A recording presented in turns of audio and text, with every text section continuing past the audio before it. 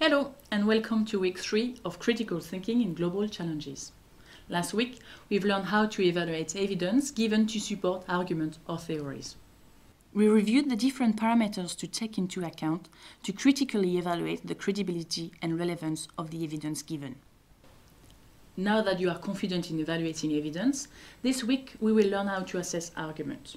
The learning objectives of this week are simply being able to understand and apply key steps to assess argument. Now, unfortunately, there is not one formula that I can give you for you to apply to then find out whether an argument is strong or weak.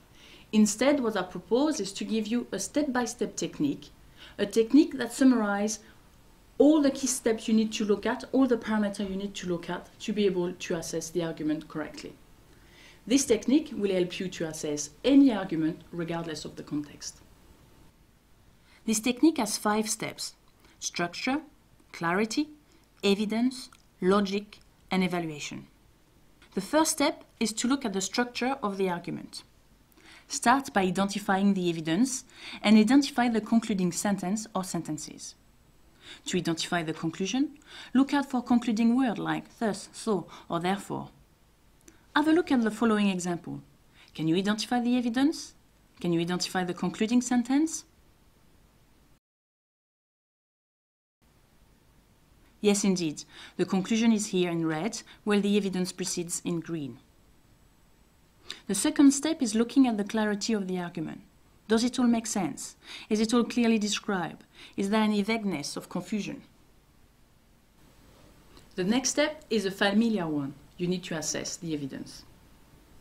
As you learned to do last week, you need to assess the reliability and relevance of the evidence given to support the argument. As we've seen, you need to assess all of these parameters. The fourth step is to assess the logic of the argument. You should ask, is the argument sound? To do this, you need to be able to identify potential fallacies. A fallacy is a misleading or unsound argument. We distinguish 2 types of fallacies: the formal and the informal fallacies. Formal fallacies are invalid arguments due to mistake in the reasoning or the logic which occur independently from the actual content of the argument. They are simply invalid or unjustified deduction or conclusion. Informal fallacies are invalid arguments due to mistake in reasoning that are related to the content of the argument. Since informal fallacies are not linked with a logical error in the structure of the argument, we need to look closer at how the argument has been interpreted. Today we will focus on informal fallacies, as they are the ones that are the most often met in argument around us, in media for instance.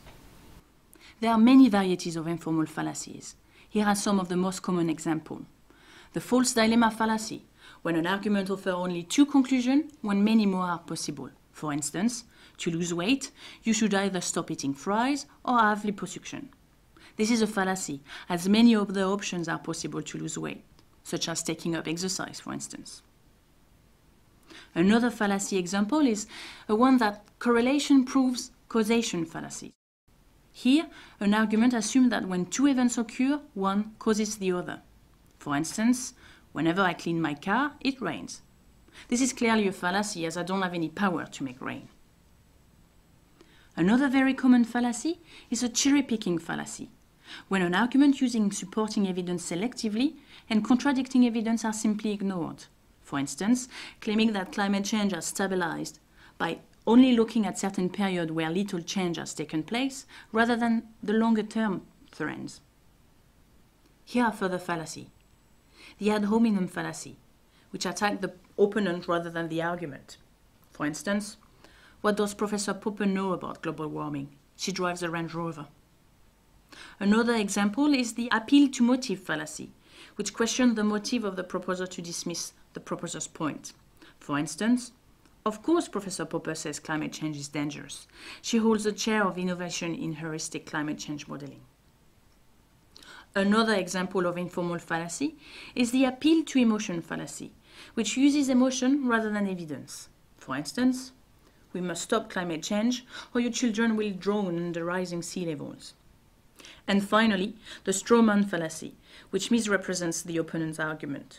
For instance, Professor Popper believes that an increase in rainfall will destroy crops. But if there was no rainfall, crops will not grow in the first place. There are many more types of fallacies, so make sure to have a look at the list of reading material provided this week, as it contains good link to good website on fallacies. But don't worry if you can't remember all the different types of fallacies. Don't worry if you can't say this is a strawman fallacy or this is a cherry-picking fallacy. What's important is that you are able to recognize that an argument is a fallacy, rather than what type of fallacy it is. Okay, so we've seen 4 steps out of our 5 steps technique. The last step is the most important, evaluation. This is when you can conclude what you think of the argument. Taking all your findings from the 4 previous steps, you should now evaluate the argument. Is the argument clear and logically sound? Is the evidence given relevant and credible? Are you sure it does not contain fallacies? If so, well, the argument is likely to be a strong argument. However, if the answer is no, then the argument is a weak argument, and its conclusion should be rejected, at least until better evidence is available. So this week, we've seen how to assess argument following a 5-step technique. So make sure to check your understanding of those key steps by doing this week reviews exercise. And then it will be time to put in practice what you've learned in the past 3 weeks. To do so, we offer you 4 global challenges to choose from. In the theme obesity, with Dr. John Menzies, you will look behind the headlines of recent news stories on health and obesity. In the theme climate change, with Dr. Richard Mile, you will investigate arguments in global warming. In the theme population, with Professor Mayank Dutia, you will investigate the dramatic increase in human population in the recent past.